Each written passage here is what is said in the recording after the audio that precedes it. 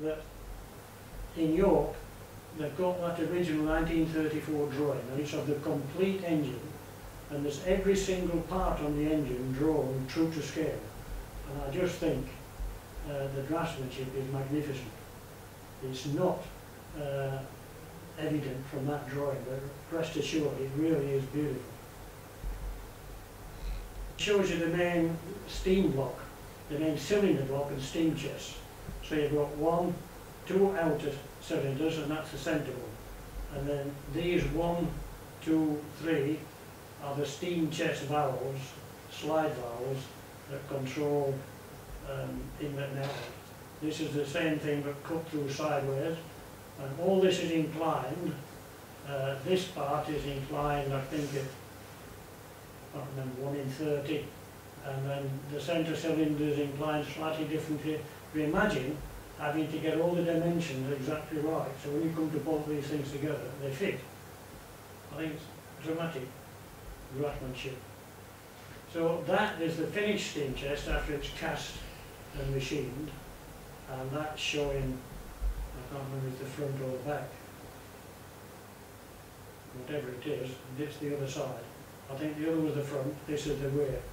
So again, it's showing you the 1, 2, 3, 1, 2, 3 main cylinders, and then you've got the inlet and outlet exhaust valves, and then this is what the boiler sits on.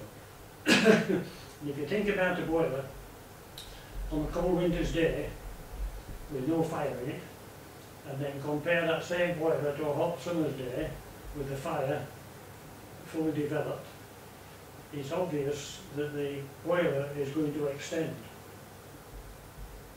And the way locomotives are designed is the boiler is anchored at the front end of the engine. It's anchored onto those steam chests, and the rest of the boiler down the engine is free to move.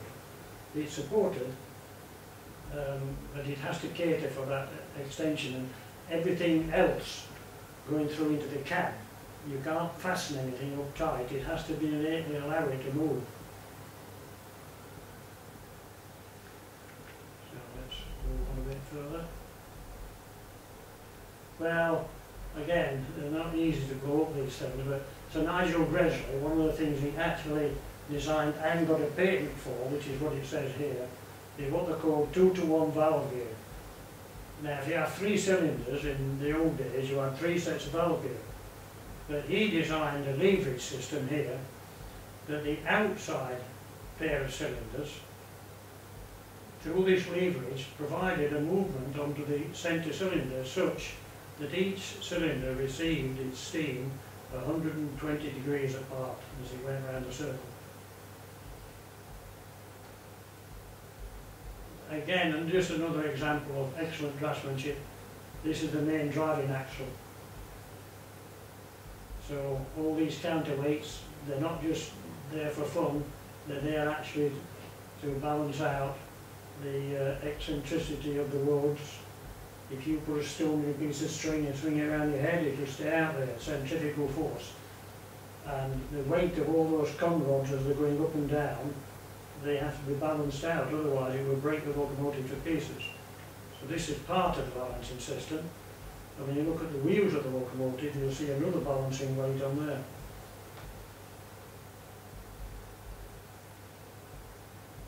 Now this, again faint, but nevertheless, was the cause of, they say, some of the problems with the P2s.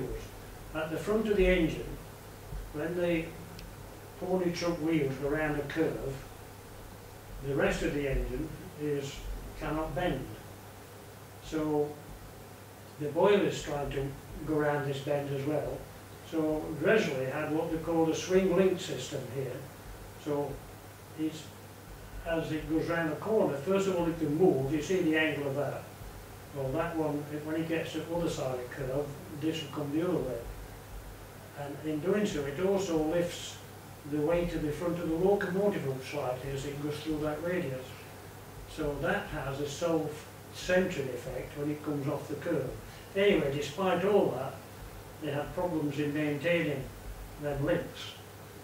So our locomotive is going to have side sprung control instead of swing link. And that's what they did on a class called V2s to solve a similar problem. So there is what we call a car taxi axle. Now, fancy name, and it's a fancy axle. If you look at it, it's not quite clear on here, but everything is at an angle to the frame. And you think, well, how's that going to work then? And when you go inside that thing, there may be another picture, let's just see.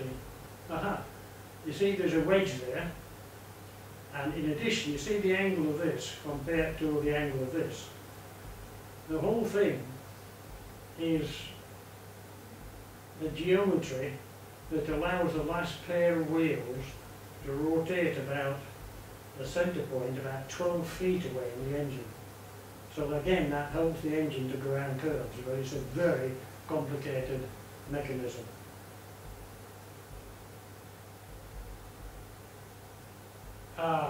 Well, that's just to show you, this is the tornado braking system. We've got to go through a similar process, but it's a line diagram of everything that has to interlock with each other to make it safe to run on network rail. So there's the cab in 1934. Across the top here is what we call a manifold. Basically, it's just a piece of pipe with lots of other little pipes going off it. It's like a spreader, if you like, and that feeds the steam out to everything that you're interested in, pressures, etc. And of course, two main things are these feed glasses. You must look at the level of the water in the boiler. If you allow the water to come down, the top of the boiler will become uncovered and it will buckle, and that's the end of your engine. So it's critical to keep the water levels under control.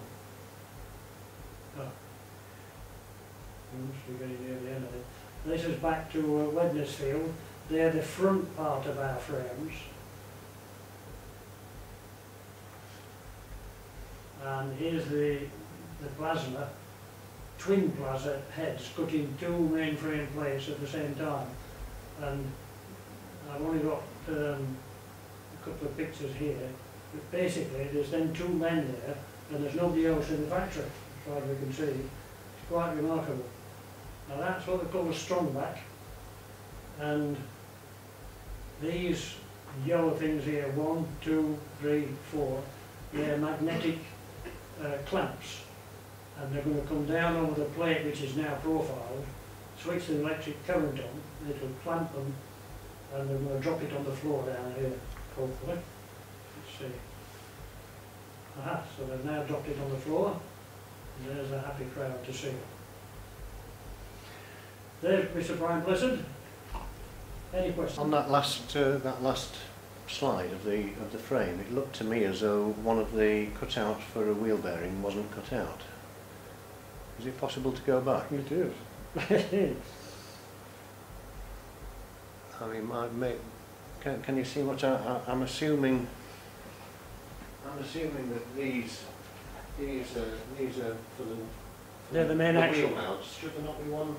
No, there's one there, look, and there's another one down here, that's how long the plate is. Oh, it's here, is it? Okay. Yeah.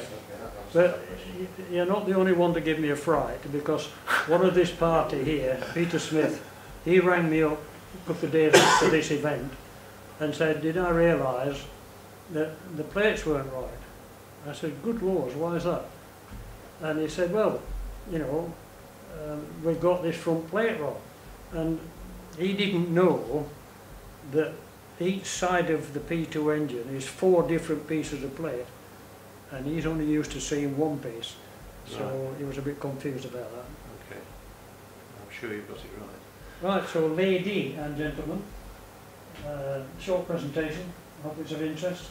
Any questions? The frames, are they press steel or is it cast? Well, it's steel plate. Yeah, Grade steel, 355. cast steel or press steel. It's grade 355 mild steel. Well, it's a higher grade of mild steel. what's the advantages over cast steel? Well, you don't use cast steel for a start, for this type of thing. It's always mild steel because it has to flex. Cast steel is getting towards the brittle end of the metallurgy market. But I thought for the frames and the wheels, things like that, it was cast No, steel. the wheels will be cast, but you don't cast frames. So it's the grade 355 steel, which in old money is what I call grade 50. Excellent. Oh, I didn't see you, Mr. Chairman, sorry. Excellent. I think we should give Malcolm a round of applause. Can we? Spot on. Can we give him a quick round of applause, everybody? Well, Thank you very much.